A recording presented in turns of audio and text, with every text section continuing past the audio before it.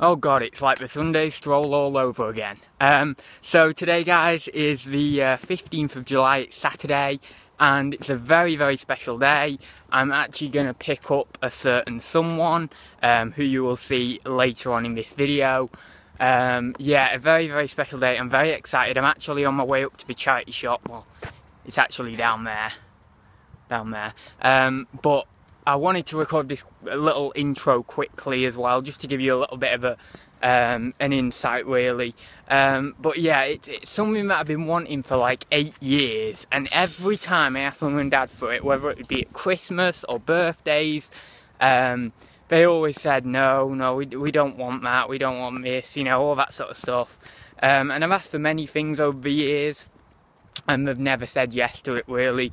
But yeah, due to certain circumstances, which I will talk about a little bit more later on in the video, I've actually managed to get one, which is quite cool, and that's what we're doing today. So I'm just going to head up to the charity shop now, and yeah, and then I'll show you what it is, basically. So guys, as promised, there's a new addition to the family, and here she comes, boisterous as ever. So there she is. I'm not going to put the camera right in her face because, whoa! She is pretty much the fieriest one out of her little bunch of kittens, her brothers and sisters and stuff. She's for some reason going back in her little travel cage. I am trying to be a little bit quieter than I normally would, because I did read online that when a cat is just coming into a new environment, they don't like, loud noises and things like that. We want things nice and calm. But as you can see, she is a fiery little girl, and she's absolutely lovely. She's already started purring and exploring, as you can see. Yeah, it's just amazing. I've always wanted a pet of some sort, and yeah, this is just a dream come true, really. There she goes. You can probably hear her purring. Whee! And there she goes out the door. We've basically got a food temporary there, and a little tray there just in case, just over like around this area. Oh, she's gone under the bed. She's having a play with that little ball there. Oh, there she goes. She's literally been in the house about 20 minutes and she's already feeling happy, and she just looks like she's having a whale of a time.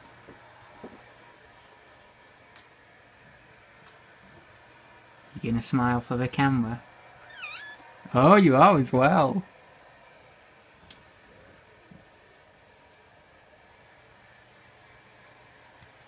Whee! I did tell you she was fiery.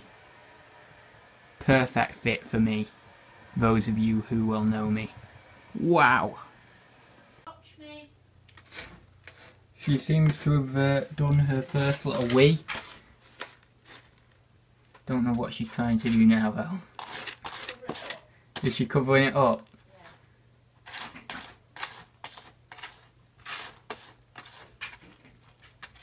Yeah. Oh. Yeah. Now she's scrapping with a towel and she's gone off again. And she's made it all the way downstairs already. Try and give you a better view. Elektra! Elektra! What? Hey, Elektra. No, don't use that. Don't use that as a play toy. Wait. Oliver. He's gonna be busy. Oh, there she is.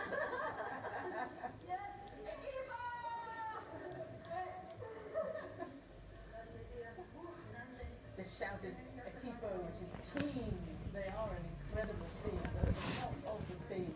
Wow, they have one very special player who, Tracy, you just get a feeling is going to be at the top of the game for some time, or near the top for a long time. Absolutely. I think one Oh, now I've started filming. You've stopped playing, haven't you? Oh, there you go. A brown patch down the You're gonna play for the camera. Started wrapping the whole leg, so obviously it started to bother her a little more, and then you start to deal with the press, and then the final, a second Wimbledon final against another Williams sister. So there's a lot that you have to manage and control physically, emotionally, and she did that extremely well with the help of Machia Martinez, who's done it already herself. I think that is really, really important part of the situation. I think what would impress me another You're done with it now. break point, or facing a break point, are the No. against. So while she tears that mouse to shreds, I thought I would do a little bit of a reselling haul video. I think we're in focus now. So yeah, I took a punt on a few little vintage bits today. I got this little sort of scientific instruments or mathematical instrument set for $5.99.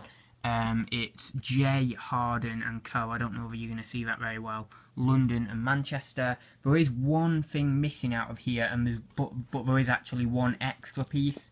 I believe this is the extra piece, and then there's, I think, one of those missing that's meant to be there.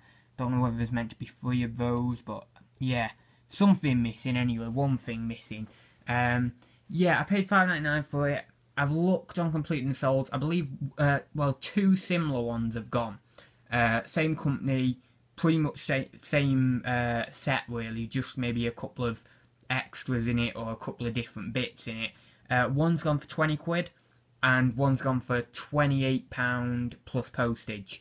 So I don't know, with the thing missing, I don't know how much that's going to affect it. I'll probably go for sort of in the middle, 25 quid plus postage, something like that, and I'd be happy with that from you know, from my £6 investment. I'll obviously chuck in the extra piece that I've got. I don't think that goes with this set, but I'll chuck it in anyway. Here, I don't know how well I'm going to be able to get this out, but I'll just quickly sort of pull it out as best I can. So this is, I believe it's an AG Thornton and Company, or AG Thornton Limited slide rule. And I was thinking this had better value than it does. I paid 5 quid on it. I'm not really too sure, to be honest.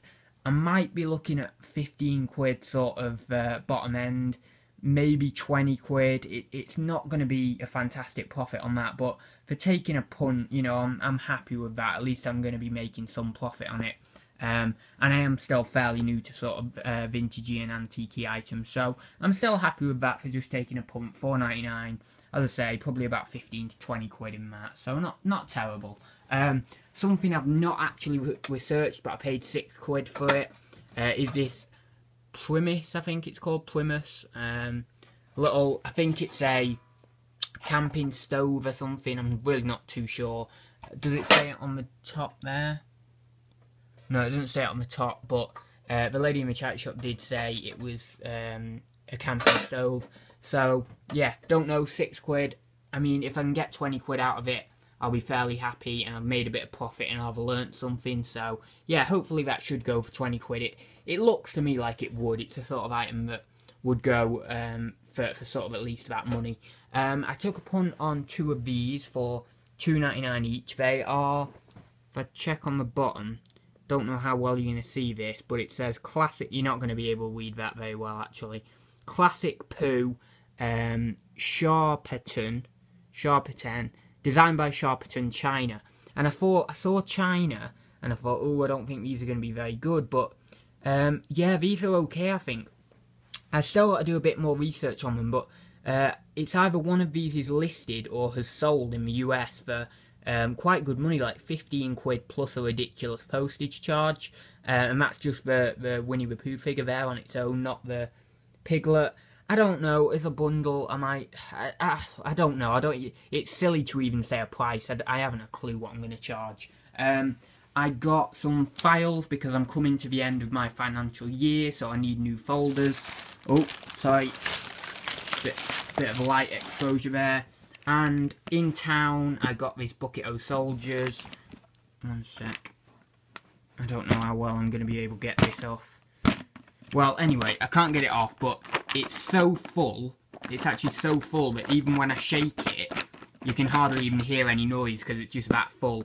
They aren't all the Disney soldiers, though, the Thinkway toy soldiers. Some of them are like random, I don't know, what do you call it, like third-party ones. So yeah, I don't know. I mean, there's still probably going to be about 15 quid in that. I've still got to double check prices and what these are going for now, but I think I've sold these for about 15 quid in the past. So yeah, there is a parachute or paratrooper guy in there, which are quite uncommon in these sets. A lot of them I've had. I mean, I've had about must be 4, 5, 6 of these now, if not a bit more, and all of them have been missing the 2 paratroopers. So yeah, I mean, it might be a little bit more uncommon to actually find the paratroopers in them, but that was that.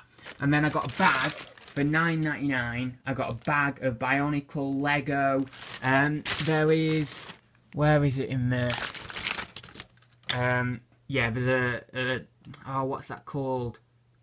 I don't know the name of the dinosaur, but it's out of Jurassic World. Is it not the what is it called? Oh no, I don't know. I don't know the name of the dinosaur. I should know that because I like my dinosaurs. But yeah, and then a load of Bionicle. There are some Transformers in there.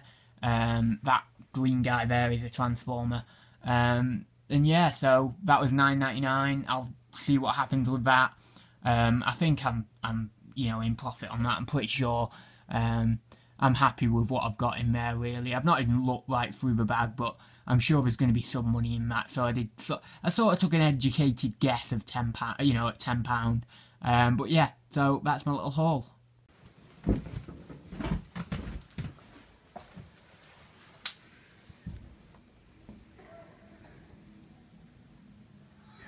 You watching the tennis?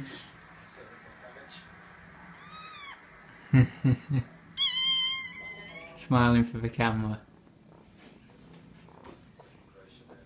That's the thing I'm going to teach you. Teach to try and smile for the camera. Oh, I think she's worn herself out.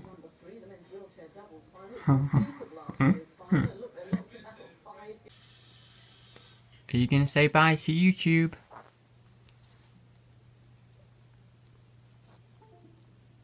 Are you going to say bye? No, she doesn't want to. Oh! There she goes. Off she goes.